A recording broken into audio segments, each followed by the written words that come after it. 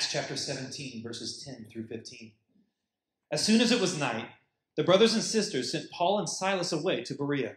Upon arrival, they went into the synagogue of the Jews. The people were more noble character than those in Thessalonica, since they received the word with eagerness and examined the scriptures daily to see if these things were so. Consequently, many of them believed, including a number of prominent Greek women and men as well. But then the Jews from Thessalonica found out that the word of God had been proclaimed by Paul of Berea. They came there too, agitating and upsetting the crowds. Then the brothers and sisters immediately sent Paul away to go to the coast. But Silas and Timothy stayed there. Those who escorted Paul brought him as far as Athens. And after receiving instructions from Silas and Timothy to come to him as quickly as possible, they departed. Will you pray with me? Our Lord and our God, our only hope in life and death is that we are not our own, but that we belong to you. Our souls are nourished by doing your will, and our minds flourish in the study of your word. So we long to be honorable like the Bereans. So instill in us a passion to study the scriptures and to know you through them. It's in Christ's name we pray. Amen. How's everybody doing? Great. Yeah, well, that's good news. That's news to my ears there. Hey, listen, this morning we're going to be in that very passage. We're going to kind of stay pretty tight there in that paragraph. I want to tell you this. The culture, the world, will disciple you to be shallow, to think in shallow ways. But in this room, I'm going to disciple you differently. And so today, I'm going to ask you to put on your thinking caps. Now, not everything that I have in this short, brief outline in your bulletin, you're going to be able to metabolize today. You're not going to be able to do all of that. But my notes, my original notes, will be on the web. So if you find that there's anything of interest that I say and you want to explore it further or get exactly what I said, the transcript will be online this week, probably by the end of the day. So I just want to welcome you. You know, guys, I have really looked forward to this message. I've looked forward to spending this hour with you. It is my favorite hour. Other than my date with my wife on Fridays, it's my favorite hour of the week. And we're going to be looking at this church in Berea. And what I love about this passage, what I love about these people, is I feel a kind of sympathetic resonance. This story, this happened 2,000 years ago.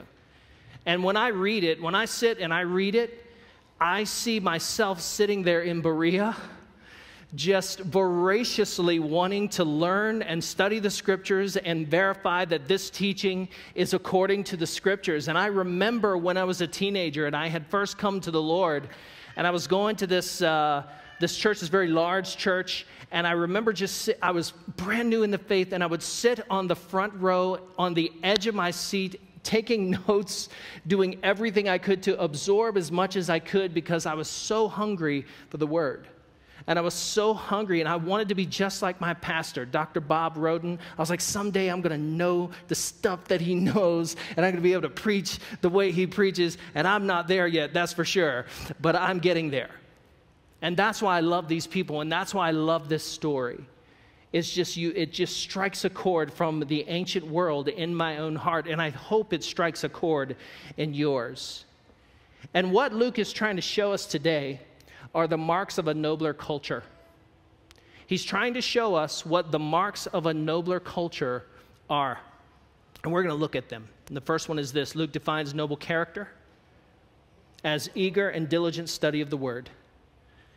He defines noble character clearly in this passage as diligent study of the Word. He says these folks were of nobler character. Why? Because they were eager to receive the message from Paul and Silas, and because they studied it day and night, because they looked into it diligently, and they wanted to see if what Paul was saying is what was lining up with the Scriptures. And so Paul and Silas are sharing with them the message of Christ. And Paul is taking them back to their Old Testament, and he's showing them Jesus in the Old Testament. Now, how are these believers studying the Word? Some of the ways in which they studied the Word, these Jews in the first century, will be different than the ways that you do. It'll be a little bit different than the way that you and I are trained to study it today. So I'm going to look at their principles, I'm going to give you a crash course in Jewish hermeneutics. Yay, right?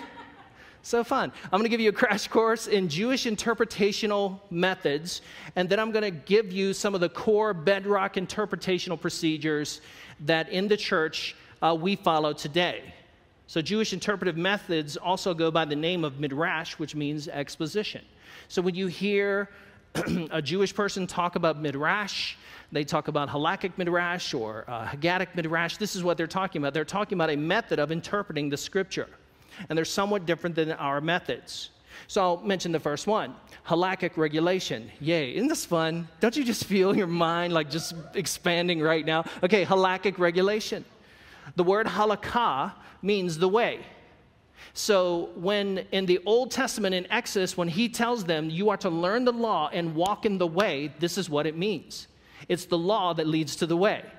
And so these are regulatory demands. When you see Jesus in the Gospel of Matthew in the Sermon on the Mount, okay, I want to teach you how to read that passage. When you see Jesus stand up and say to those people 6 times, he gives them 6 legalisms. He says, you have heard Moshe say, you have heard it read, but I tell you, thus and such. He is giving you halakhic regulation. He is giving the church, he is giving the disciples there on the hillside halakhic midrash. He's telling them this is the new law.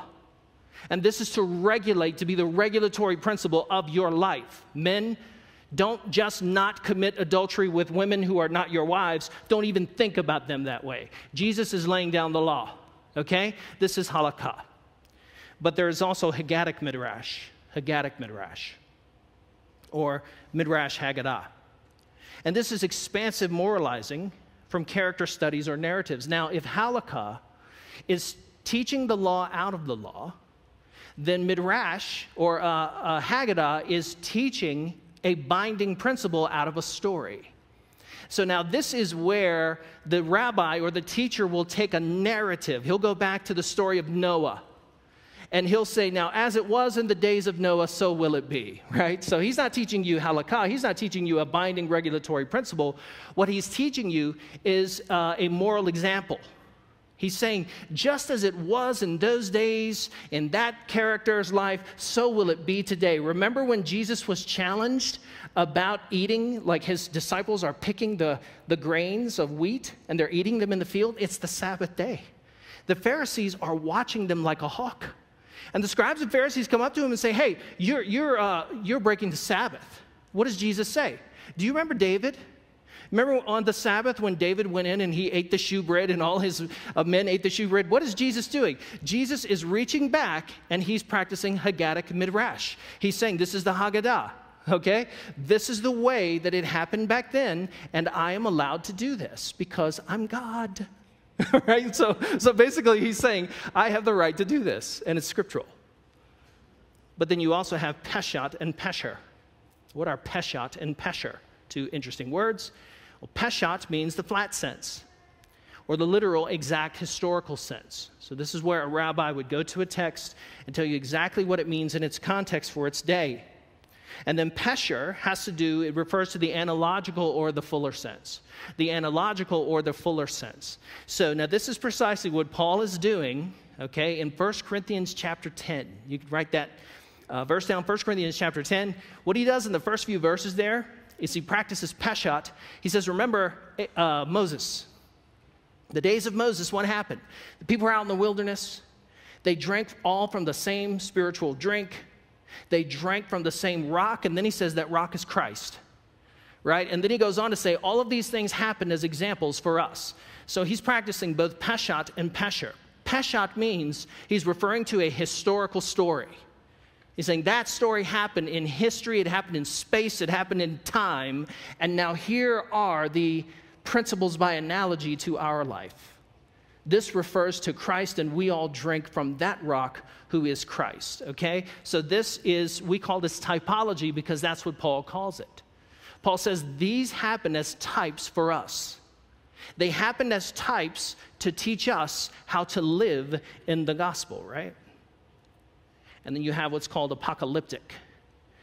What is the only apocalyptic book in the New Testament? Little Bible trivia moment. Revelation. Why do we call Revelation apocalyptic? Well, the word revelation in Greek is the word apokalypsis, and it means to reveal, to unveil, to disclose. Now, the book of Revelation is not Revelation. Okay, the book of Revelation, not for the people who don't know the codes. If you don't know the cipher keys, the book of Revelation was intended to actually be cryptic. It was intended to be hidden from you. And this is how ancient Jewish apocalypse works. It works at this level. What happens is that God, it shows you God working in history as God stands sovereignly over history.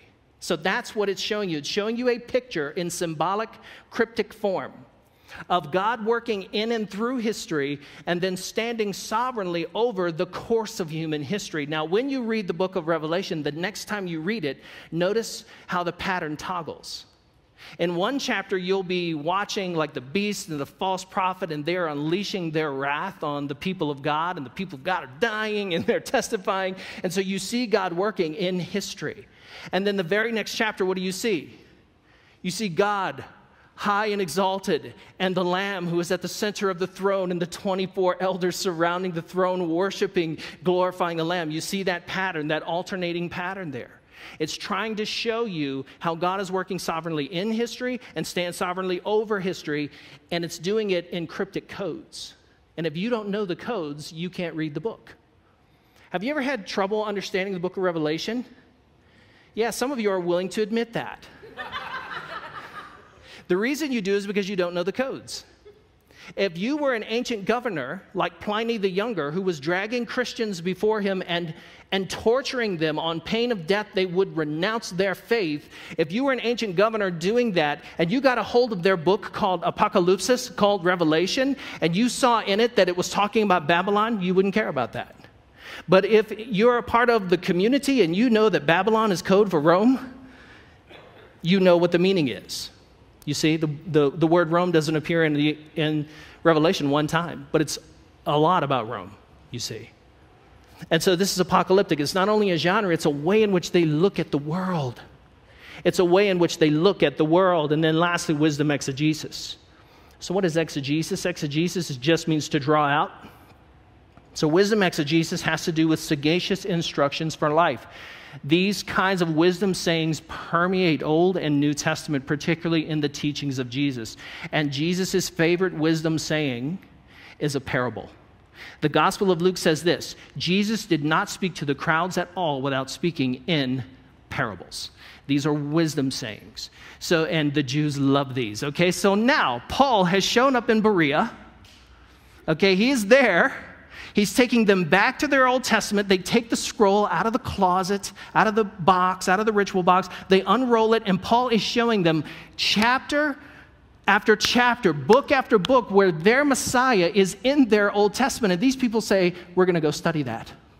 Okay, next Saturday we'll meet you right here, but we're going to study it. And this is how they're studying it. This is how Jews read the text. This is how they read it. Why is that important for us? There are some principles actually that you and I draw from their principles of interpretation. Some we ignore, but others we don't. So what are our interpretive principles today? I want to give you a few, okay? The first one is contextual exegesis. Contextual exegesis. Contextual just means to interpret the text in its own context. To interpret the text in its own context. What do we mean by that? Well, if I come up here and say, good morning, I was hit, what would you think? Well, you would want to know the context, right? You would want to know, well, did Carrie slap you before you left the house?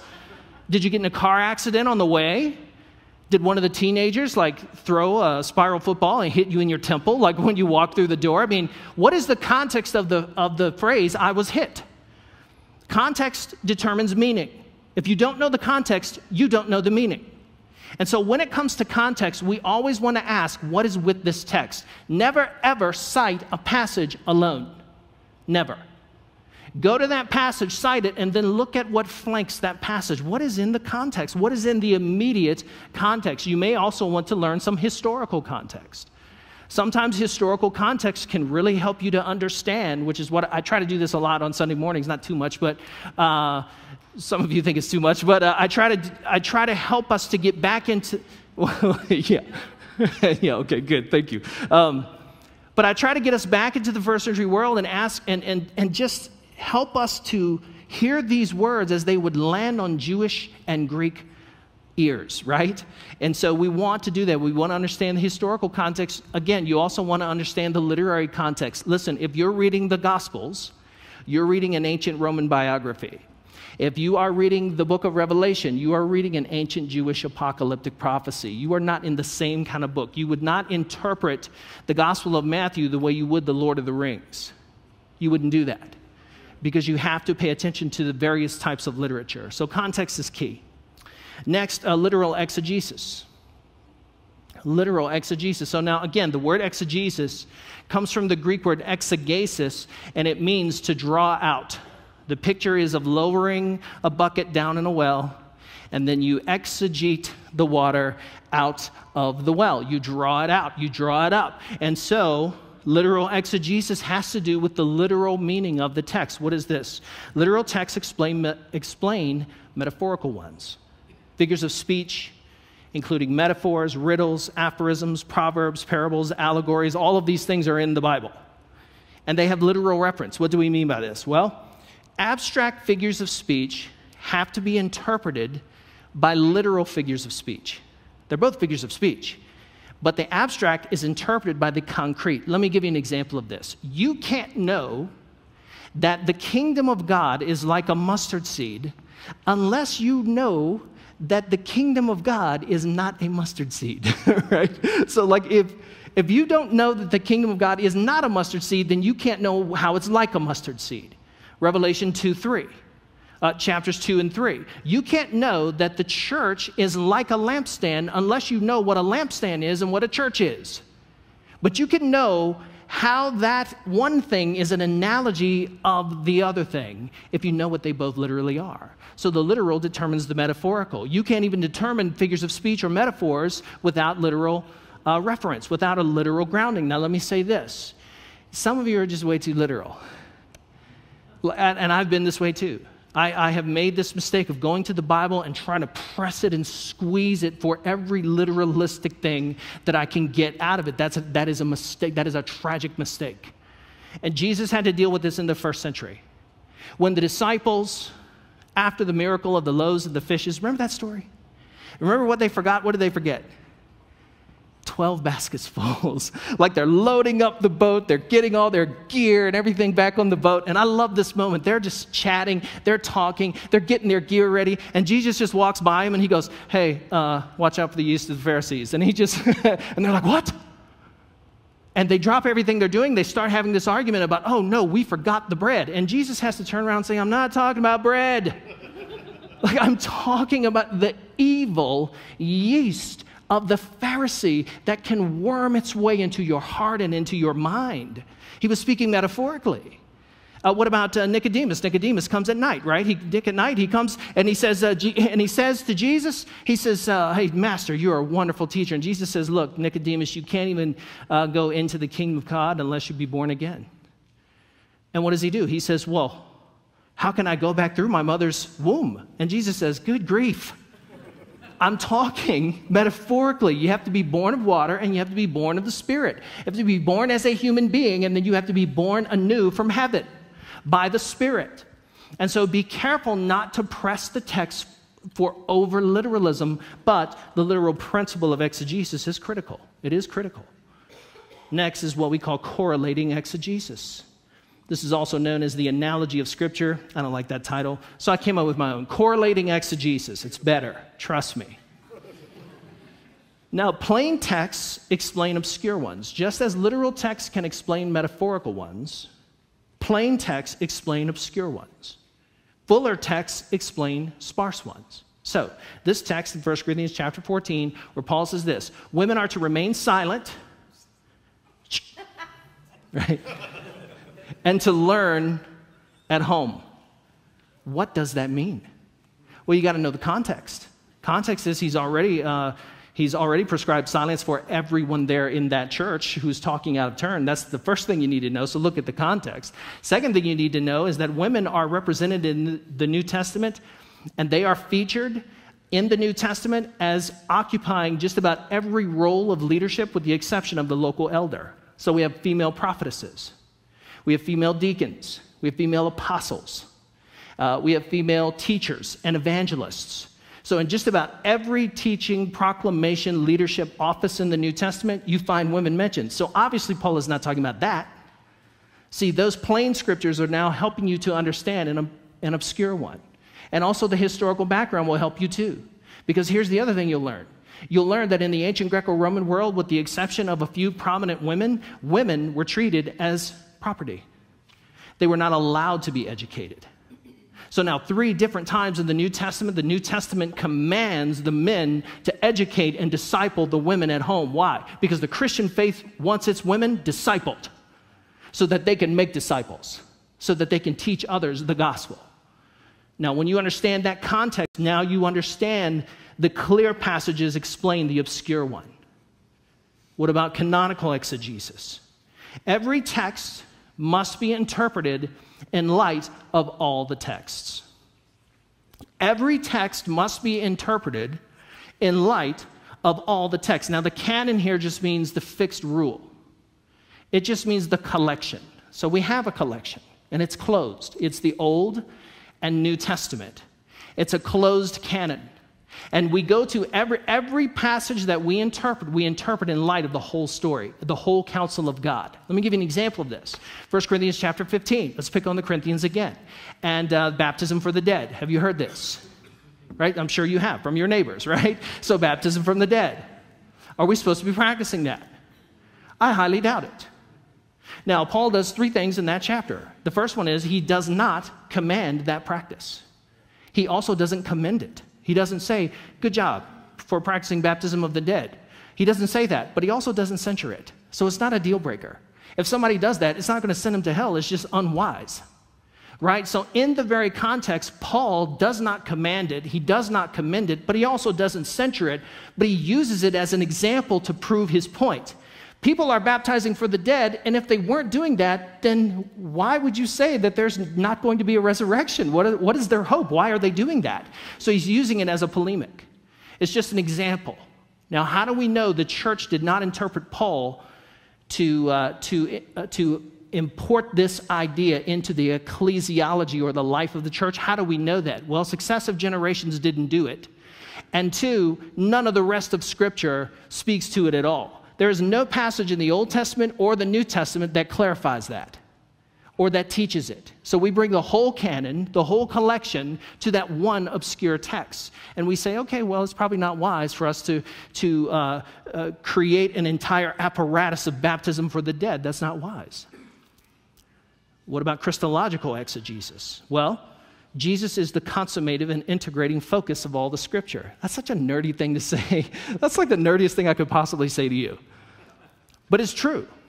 Jesus consummates. He brings the entirety of Scripture to its fulfillment, to its completion, its consummation, right? He is the consummative and integrative focal point of the entire Scripture. The whole Scripture revolves around him. It leads to him and it leads from him and then back to him. And so Jesus, we look at the Old Testament through the lenses of the cross. We look at the Old Testament, we interpret it from the mission and person of Jesus. And this is what we mean by Christological or Christ-centered exegesis. And then lastly is moralizing application.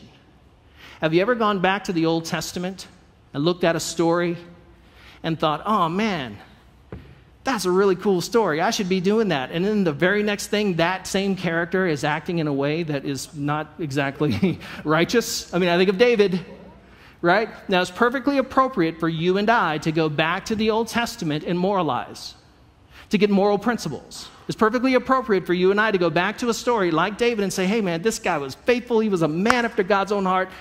Don't sleep around, right? So there's a negative example there too. Like, don't kill your best friend. Don't do that. So it has both a negative and positive moralizing principle. Now, these are ways in which we study the Scriptures. The Bereans were diligently looking into their Scriptures to see if what Paul said squared with what the Word says. And this is why I love Christ Community Church, because this is the kind of church that God has made us. Amen? Amen. You're the Bereans. Awesome. Number two, the second thing seems clear to me, is that a nobler culture chooses reasoned discourse. A nobler culture chooses not only to welcome the Scriptures and to welcome the truth of the Bible, but it chooses reasoned discourse in those areas of dispute. The word reason here is the word dialegomai or dialecteon, and it's where we get the word dialect. And it just means to reason it out, to sit down and through the tools of rational discourse to think some things through. It means to instruct, discuss, or argue one's case, frequently resulting in an exchange of opinions. So this is going to result now in an exchange of opinions. This is how Paul preached. This is how the New Testament church shared its faith with the people who didn't believe what they believed. And so if the Bereans show us anything, it's their willingness to examine truth claims against the Scriptures, against God's Word, to enter into a spirited dialogue over these matters. And they do. Look at chapter 17, verse 2. We see that reasoned discourse is to be our normal convention of proclamation. Reasoned discourse is to be our normal convention of proclamation. It says in verse 2, as usual, as customarily, like as was his pattern. Paul went into the synagogue, and on the Sabbath days he reasoned dialegomai with them from the Scriptures. And this is to be our custom, folks, to regularly, routinely engage in reasoned, principled conversation over truths as they relate to God's Word. And some of you have shared some, over the last few weeks, you've shared some wonderful stories with me, and I love it. I cherish every story that you share with me about just sharing the truth with someone who was a little confused on something that they've been taught somewhere else, and you guys have just brought up the Word and said, hey, let's cross-examine that with the Scriptures. I love that. You're the Bereans. And this was Paul's pattern. We also practice reasoned discourse, which takes place in the church and the marketplace. It is to be done in the church and in the marketplace of ideas that compete with the truth. Look at verse 17. It says, so he reasoned dialegomai in the synagogue with the Jews and with those who worship God, and as well in the marketplace every day with those who happen to be there. So this is an appropriate form of discussing and sharing and dialoguing, proclaiming the truth, whether you're in church or downtown, whether you're in church or not in church, or at a dinner with a friend. It's to be done both with the people of God in the place where they meet and also in the community. And reasoned discourse is how we persuade people to believe. This is why I'm not a presuppositionalist. If you don't know what that is, just write that down. You can Google that later. But I'm not a presuppositionalist. I believe it takes strong arguments supported by evidence to persuade people that the gospel is true, and that's what the Holy Spirit uses. Look at verse 4 of chapter 18. It says, he reasoned dialegomai in the synagogue every Sabbath and tried to persuade both Jews and Greeks. What is he doing? He's trying to make his case. He's trying to persuade these people who don't believe. He's trying to say, here are the arguments for Jesus as Christ. Here's the truth. Here are the arguments, and here's the evidence. The evidence is undeniable. You must wrestle with the evidence. And so if the Bereans and Paul teach us anything, they show us the importance of warmly receiving God's message about Jesus Christ and diligently studying it to see if it squares with the Old Testament. And Paul shows us that we must engage in a reasonable argumentation for the gospel, seeking to persuade people that it's true. And thirdly, a nobler culture chooses moral excellence. A nobler culture chooses moral excellence. Moral excellence is quite simply the quality of choosing the good and not the bad. Moral excellence is the quality of choosing the right and not the wrong. I want to show you this in Isaiah chapter 5. Isaiah 5:12 through 13, here's what he says. They do not perceive the Lord's action. Who? Judah. He's talking about Judah. He's talking about the people of God, who are supposed to be the people of God. They're supposed to be worshiping God, but they don't.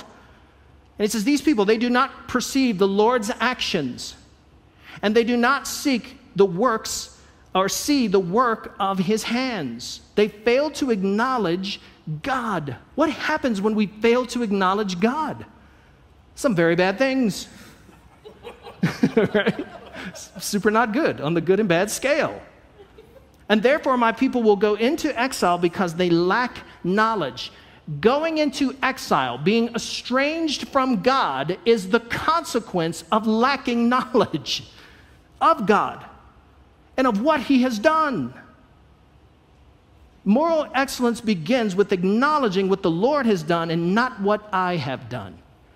It begins with acknowledging that God has done it all, and he has invited me in. He has invited me to become a partaker. His mighty deeds, his sovereign care, his provision of grace. And Judah had failed to acknowledge all that God, Yahweh, had done, and thus they forgot him. Because they failed to acknowledge him, they forgot him, and then they became their own gods. And once you become your own God, everything's on the table. You can spiral into moral oblivion, and that is what we see is happening in our very culture. This is what Paul is talking about in Romans 1, 18 through 28.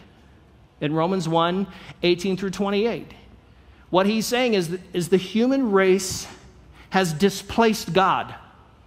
The human race has removed God from his throne. They have attributed God's works to everything else, every other thing imaginable. And then what happens there between 18 and 28?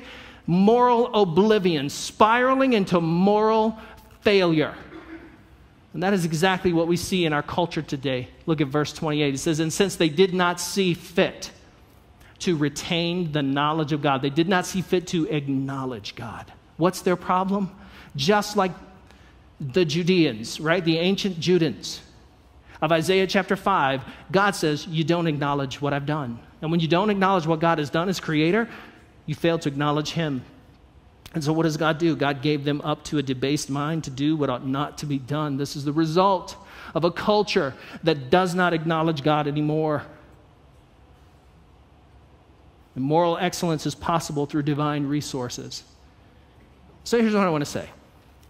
Morality is possible by sinners, right? Not every person who doesn't believe in Jesus, right? Not every person who hasn't affirmed the truth of the gospel is as immoral as they could possibly be. Otherwise, civil society would not even be possible. But listen, moral excellence is not possible. Moral excellence is not possible apart from divine resources. I want to show you this in 2 Peter 1:3. I want to show you this passage. He says, his divine power has given us everything required for life and godliness. What do you not have for life and godliness? Where do you get it? From his divine power. The power of the Holy Spirit. Through the knowledge, how does it come? Through the knowledge of him who called us by his own glory and goodness. This is why we exist, to make disciples who gather to worship God in spirit and in truth, and who grow in the knowledge, the grace and knowledge of the Lord Jesus Christ. Because this is how you get it. God says, my divine power is available to you through the knowledge of the Lord Jesus Christ. And so we are encouraged and challenged to grow in our knowledge. Not just our head knowledge, but our heart knowledge. Not just in what we know about Christ, but the fact that we know Christ and we walk in relationship with him. And Peter says, everything we need for life, everything we need for godliness is through his divine power, through knowledge. So our message to our dying culture, and it's dying. You know the culture's dying, right? Isn't that hard? Isn't that painful to watch someone you love die? I can tell you from personal experience, that is very painful. And it's very painful. Do you love your country? I hope you do. And it's painful to watch it die. It's painful to watch it morally implode. But this is why it's morally imploding. Because it lacks nobility of character. And it does so because it has dislodged God from his throne. or at least it thinks it has. Going to be kind of a shock later. So our message to our dying friend, our dying culture, our dying world is, listen, our culture is headed off a moral cliff here. Our society is like a freight train on fire headed into oblivion. And we appeal to you as ambassador of Christ, be reconciled to God in Jesus.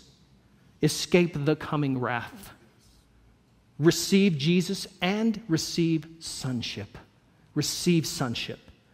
And we appeal to our religious or non-religious friends who share our concerns about the moral depravity of our culture, and we appeal to them too. And we say, listen, it's not even possible. It's not possible unless you have been reconciled in Jesus Christ, because the divine power comes through the knowledge of the Lord. Amen? Amen. Why don't you pray with me? Father in heaven, we just thank you for this word which the Bereans took to heart. God, they've given us a living example of what it's like to diligently study and seek the word, to examine it to see if a truth claim is really true. And I thank you, Lord, for this church that does just that. Ever since I first met these folks 6 years ago, Lord, you have given this body of believers a burden, a heart to study, a heart to know, a heart to grow. And God, I just pray that you would help us to make this appeal as ambassadors in our culture. Would you help us? In your heart, would you just commit to that right now? God, I am going to appeal to this culture. I am going to appeal to my neighbors. I am going to appeal to this lost and dying world that is collapsing under the weight of immorality and sin and idolatry. God, I commit to sharing the good news, to sharing the light of the truth. We commit to it. In Jesus' name, amen.